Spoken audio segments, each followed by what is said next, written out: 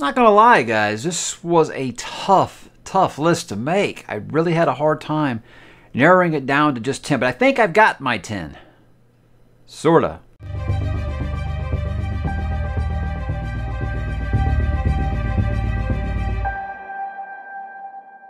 Hey, what's up, bookworms? Mike back to talk some Dresden Files because, well, it's been a while. It has been a while since I've gotten caught up to the series, and for the first time ever, guys, I'm like you now, where I have to wait for the next book. So I think my tier list ranking was the last time I did anything Dresden Files related on the channel. And I've been kind of a couple of ideas to go through, but I thought, you know what? What's one of the best things about Dresden Files? The characters. So we're going to kind of talk about my 10 favorite on it. Now, look, I'm not going to go deep into each one of these characters, nothing like that, because I have reviewed every single book in this series, including spoilers, on the channel. You can find stuff if you really want to see me talk deep about them, as deep as I was willing to go at the time. I don't know, that could be something I revisit again later. I don't know. We'll think about that another time.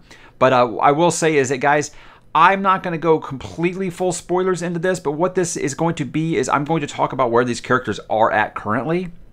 So if you haven't read all 17 books right now, I think you might want to go ahead and hold off on this video until you have read the series. And I very much encourage you to do so because it is excellent. So, not spoilers, but spoilers, okay? So there, I have said my piece. So proceed at your own risk here. Now, when I said sorta, it's because, guys, I do have some honorable mentions, but it's going to be quick, so I don't feel like I'm just doing, you know, a top 10 list with 15 entries here. But I do have 5. Yes, 5 honorable mentions. And, guys, this was tough. These were some tough cuts. First, I got to go with Charity Carpenter. I think that Charity is a character that almost feels like, you know, when your best friend's wife hates you. She thinks you're nothing but trouble. And I mean, let's be honest, guys, is she wrong? But I think of the relationship that she has with Harry, the growth through this series from absolutely like despising him to it being like a begrudging care about him, and to where eventually where it gets to a point where like when Michael's in the hospital, Harry's like, he sees Charity, he's like, I'll leave, and she says, no, Harry, family stays. Incredible growth for that character. And then when you get more about her background stuff, just incredible arc for her. Character that I didn't expect that to happen with.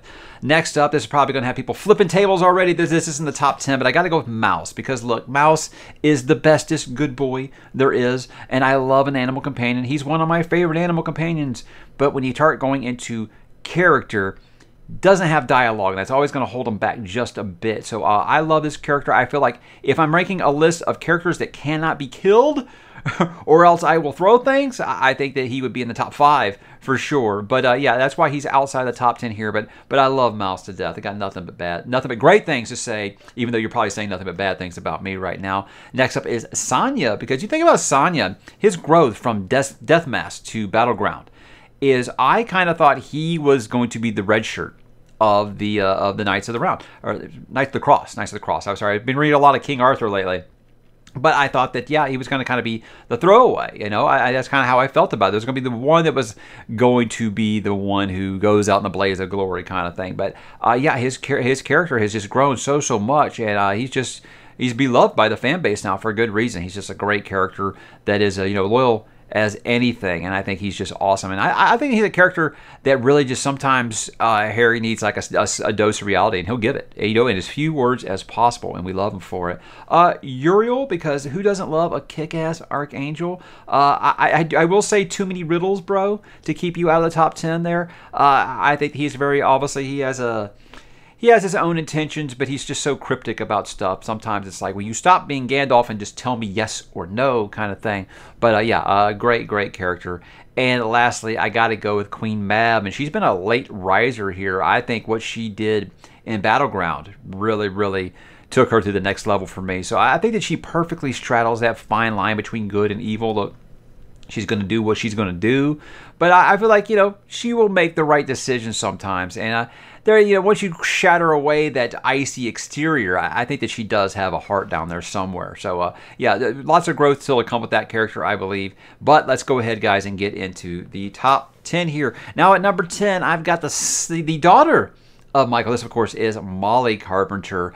I love the growth of this character because she very much feels like the Ahsoka to Harry's Anakin. And if you've ever watched the Clone Wars cartoon, you know what I'm talking about. I really love that coming-of-age story with her And I've never liked the teasing the romance, even though Harry's always been like, no. There are some people in the fandom that ship that, and I think it's disgusting. Okay, you don't date your best friend's young daughter. That's creepy, right? I would never ever come back from that. I don't care how smoking hot she apparently is, but I think her growth from just being this twisted secret goth rebel from her parents to becoming all the way to the Winter Lady has just been an amazing journey. And it's what Jim does so well with the series is I feel like you'll have a character that is just kind of mentioned or pops up for a second, and because this book series is basically like a year, the worst week of a year for our character. So you've been like almost 20 years now with this character, and you've seen characters that started as little tiny babies and now they're adults and stuff. It's just amazing, and she's a perfect example of that. At number 9, I've got old Blackstaff himself here. This is Ebenezer McCoy. Who doesn't love them? Some covert black ops, some guy that's not afraid to get his hands dirty, do a little wet work when it is called for. And I think obviously him being a father figure to Harry is very important. After peace talks, I felt like their relationship status we filed under, it's complicated, obviously, but still I got nothing but love for McCoy. And if anything, I got to credit him for me calling everybody Hoss for about 2 years after I finished reading Dresden Files now. So yeah, it's a really cool character. I love me an Obi-Wan type character, obviously one that's stuck around longer than Obi-Wan has for that person that they're mentoring. But yeah, I think that every time you get like a new layer kind of peeled from McCoy over the series, you feel like you've learned a new thing about him, and it just keeps... The surprises keep coming. I want to feel like we know him at this point, but I'm like, I don't know. What else do we not know about you?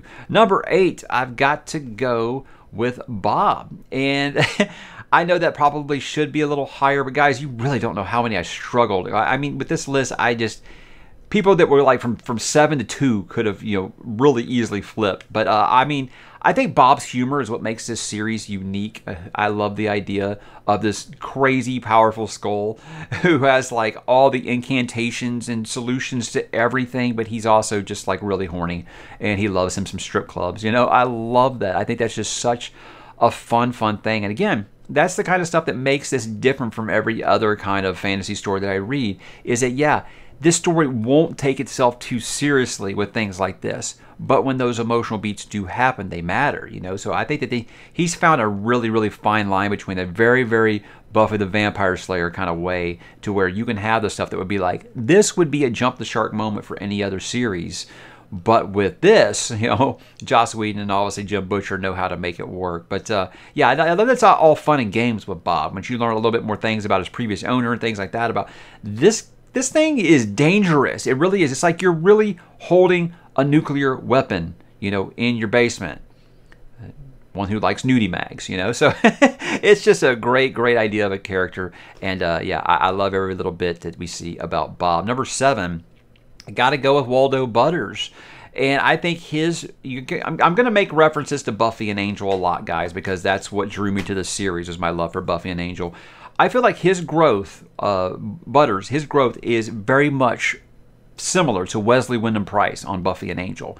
Goes from basically almost like a sniveling kind of coward everyman. I mean, let's be honest, guys. If you or I saw some of the things that Butters was seeing, you'd be a sniveling coward little everyman as well. It's not really an insult to him to say that, hey, because he wasn't ready, with bravado and ready to go fight the demons of hell, that he was a wimp. I think that's a normal reaction for just about everyone. But you think about where he's come from, the everyman to an ass-kicking Knight of the Cross. Think about what this guy did in Battleground. I mean, he was arguably like the MVP of that book. I mean, he kicked ass in that story. So whether some people, I've heard that they didn't like that arc, they didn't like how OP he kind of is now. I've loved it. I think it's been a great development for his character. And like I said, I always think back to Wesley, who's just, he couldn't fight off one vampire in season 3 of Buffy. And by the end of Angel, this guy is like a dual-wielding badass. He's like James Bond, basically. So awesome development for this character. And hey, Polka will never die, right? How about number 6 here? And this is a character that apparently the fan base is very divided on. I don't see why, but it is Karen Murphy. I don't really know why things are so divided on her. Now, look, when I first started, I went through the range of emotions with her. I couldn't stand her, to, okay, she'll do. I think I like her to, oh my God, I'm shipping her and Harry now. And I'm not a shipper guy. You know, that's kind of how the growth with that character went. And yeah, I didn't like it at first. You know, all she was trying to do was arrest Harry. And, you know, over time, it kept being like, okay, well, now she's like involved with this other, I can't think of the hitman's name right now off the top of my head, but she's involved with that guy. So I thought, okay, well, that thing with her and Harry, obviously, it's never going to happen. You know, they address it numerous times. I think it's proven guilty is the first time where they have the talk about why it's a bad idea for them to get together. And they just keep like putting it off, Ross and Racheling it. And then when it finally happens, well, let's just say, guys, I cried. I cried twice in Battleground. So we have that. So to me, that says that he did something really, really great with this character. And I don't know, I just loved her. She felt like if I got kind of my Buffy, tough, you know, blonde chick character in this story, this was it. I really do feel like that was an influence for this character, even though I don't know if it is or not. I don't know. I haven't watched every Jim interview ever. Even though I have interviewed Jim on the channel, I should have asked him that. But, you know, there we go. Number 5, guys, I got to go with my favorite vampire here. This is Thomas Wraith. Feels like something out of an Anne Rice novel, doesn't he? Because he's almost like the brother that I never had and Harry did have, you know. I think at first I liked Thomas. I liked him. I thought he was a pretty cool character. And then you get the big twist about, you know, their familiar relationship. And I was like, oh my God. So I really, really thought that just their dynamic is just so good. It really does seem like brothers would do, like where Thomas will pretend that he's, you know, Harry's lover, or Harry will pretend that Thomas is a lover. Just things like that. They're just fun. It's just a lot of fun.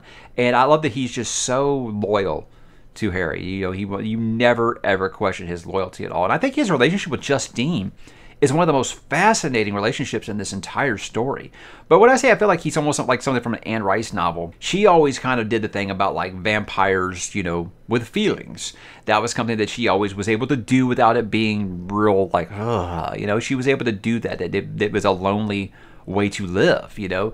And I think with Thomas, with him being like a vampire of the light kind of thing, it's just such a neat idea. You know, instead of sucking blood, you know, they suck like life force and stuff. So great character, and I love some of the, you know, almost like the, hey, he could, you know, turn to the dark side. It's kind of like, think about like when Angel would lose his soul. That's kind of what it's like that. You can always think about, okay, what if he ever gets to that point? How are we going to stop him? So again, almost like a Bob kind of way, you kind of think about, okay, are you kind of playing with fire, keeping this guy? But I wouldn't trade Thomas for anything. Now, number 4, guys, is where the list might take a little bit of a turn for some people. I think that a series like this is only as good as its villains. And thankfully, this has some great ones. And my favorite villain in this entire series, even though he's only got 3 appearances in this series, that's what keeps him at number 4 here. This is Nicodemus Archleone. I love this character so much. There's a reason that Book 5, Book 10, and Book 15 are my favorite in the series. I love the Denarian storyline, and I love Nicodemus. I think this guy is just amazing. When I first got to him, I always kind of felt like the other villains were kind of hit or miss, whatever. They felt like kind of monster of the week kind of thing. This was the first one I said, this feels like the big bad in a season of Buffy the Vampire Slayer. I love that he was like, no nonsense. He wouldn't wax poetic forever. Mr. James Bond, I'm going to tell you my whole plan, and then you're going to get away and know what I'm doing. No, he'll just flat out just like, yeah, kill him, you know, whatever. He will do whatever it takes. He will sacrifice those that are close to him. It does not matter to get his end goal. This guy is all business, and I love it. I think he's just a phenomenal character. Some of the best moments, I think, in the series. And those moments where you'll kind of just be like, you know, what he's saying right now, I get why we can't do it, but it does make a lot of sense. You know, it's one of those kind of things. So yeah, just pure evil. Just pure evil, but not in a mustache twirling kind of way. He has goals and he has reasons. And yeah, I find myself like, it's one of those kind of things where maybe I've read too much Grimdark, where I'm kind of like, wow, am I kind of like rooting for Nicodemus right now? So yeah, just an awesome character. I can't get enough of this one. Okay, now for my top 3 here, guys, I'm going to be honest with you. Any of these 3 could have been number 1. They could have. I honestly did flip a coin between 3 and 2. So I was pretty sure I knew who my number 1 was, but between 3 and 2, I flipped a coin. At number 3, I've got the gentleman, Johnny Marcone. Now, I have loved Marcone since the very first book when Harry soul gazed him. and Marcone didn't flinch. I thought that was just such a badass moment. So right away, I was like, okay, this is great. You love like some, underground organized crime kind of storyline. I think he's one of the best. This is straight out of something from like, early Batman or something. He on the surface, you would think, okay, look, he's a mobster. He's just a bad guy. He hurts people and things like that. The more you get to know about him, the more you give a damn about him. And the fact that this guy gets results.